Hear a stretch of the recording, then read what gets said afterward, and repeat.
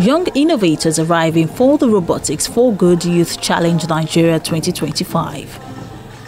Taking on this year's theme, Disaster Response, the participants design robotic systems that aid real-world emergencies.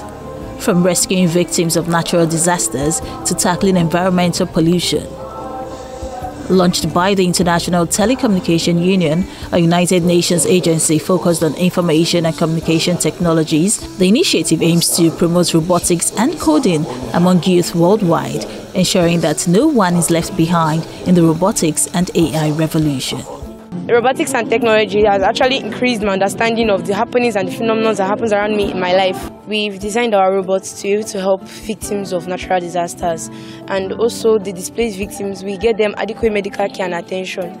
So being a humanitarian, as I intend to be a medical doctor in future, this is one of the steps in taking in order to build that future.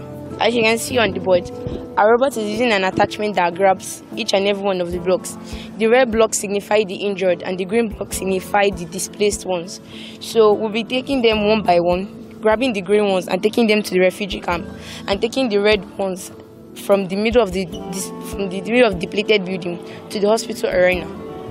I was walking one day to school and I saw trash all over the ground. So I was like, why don't I make a recycling game? That was the exact day that my mom told me about the project, so I started working on it. Because I've noticed that many people are polluting the earth with garbage, so I'm making this project to help the world become a better place for us.